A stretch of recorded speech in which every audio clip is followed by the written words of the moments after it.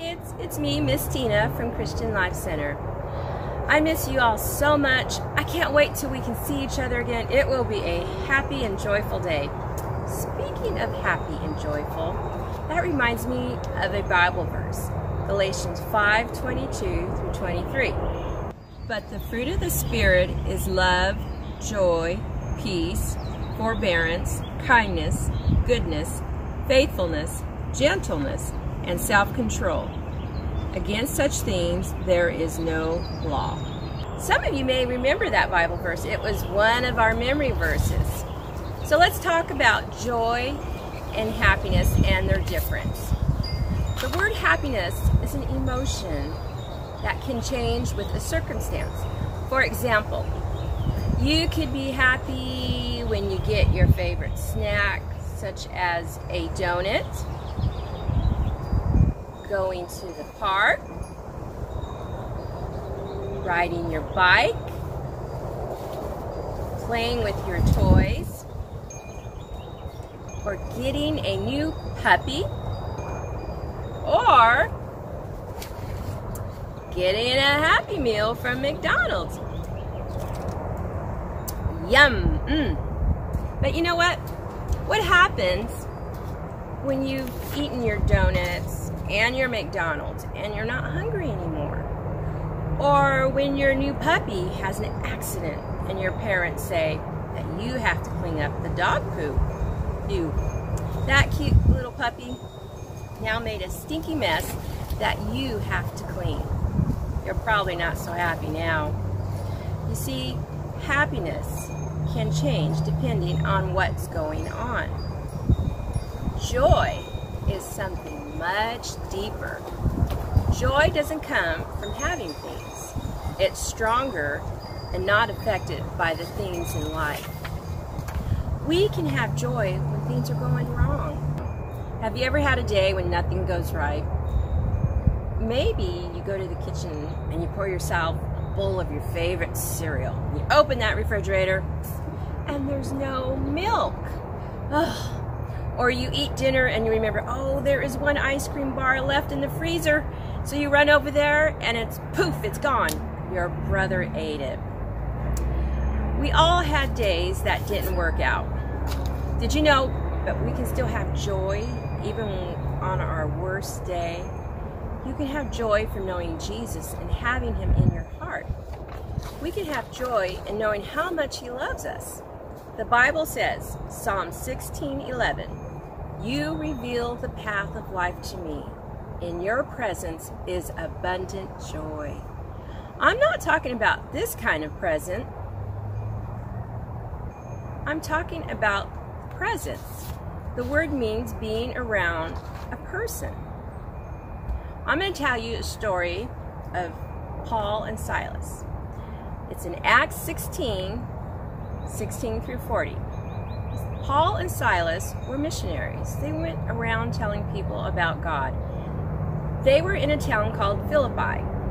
They met a girl slave who had an evil spirit in her. She would predict the future and made her owners a lot of money. Paul was sad when he saw the girl, and he commanded the spirit to leave the girl by the power of the name of Jesus, and it left the girl.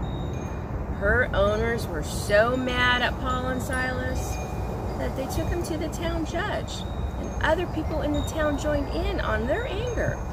They said Paul and Silas were stirring up trouble and teaching things that were not of their law. Paul and Silas were beaten and whipped, chains were put on their feet, and they were put in the innermost part of the prison. No windows, and it was dark. It sounds a little scary, huh? There was a guard placed there to keep an eye on the prisoners. If the prisoners escaped, he would be killed. Do you know what happened next? It's going to sound strange to you, but this is what happened. Paul and Silas began to pray and sing praises to God. Can you imagine that? There they are, all beaten up and sore and in this dark place, and they begin to praise God. Wow. As they were doing this, an earthquake happened. All their chains fell off of them. The prison doors flew open. The guard woke up, and Paul shouted, "Don't harm yourself, we are still here." The guard called for light and fell trembling before Paul and Silas. He asked them, "How can I be saved?" They said, "Believe in the Lord Jesus, and you and your family will be saved." And they were.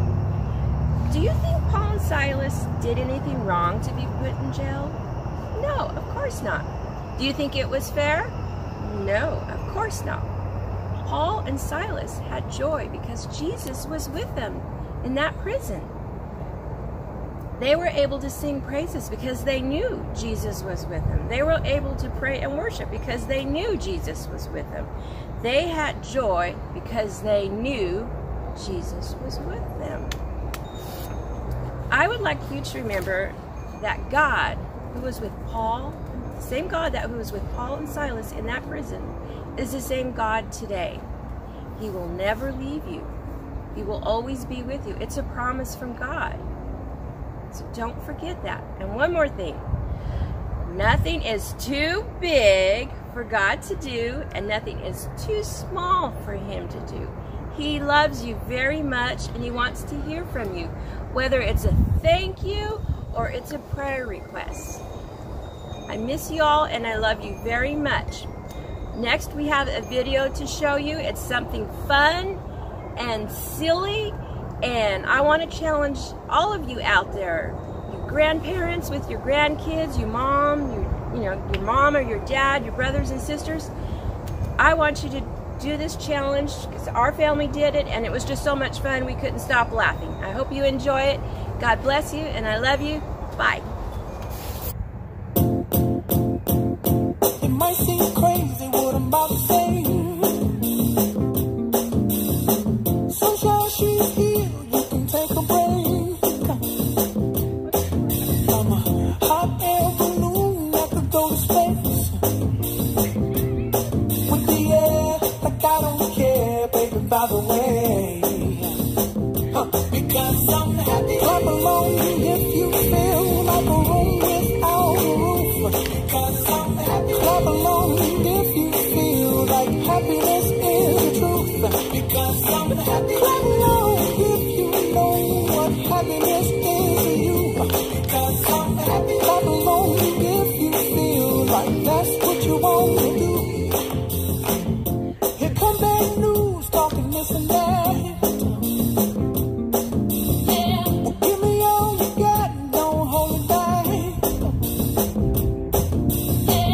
I should probably warn you, I'll be just fine. No offense to you, don't waste your time. Here's why. Because I'm happy. Clap along if you feel like a room without a roof. Because I'm happy. Clap along if you feel like happiness is the truth. Because I'm happy. Clap along if you know what happiness is to you. Because I'm happy. Clap along if you feel like that's what you want to do.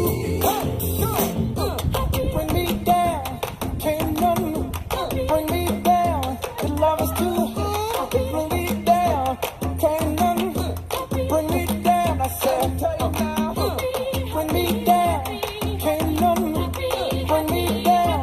The love is too high.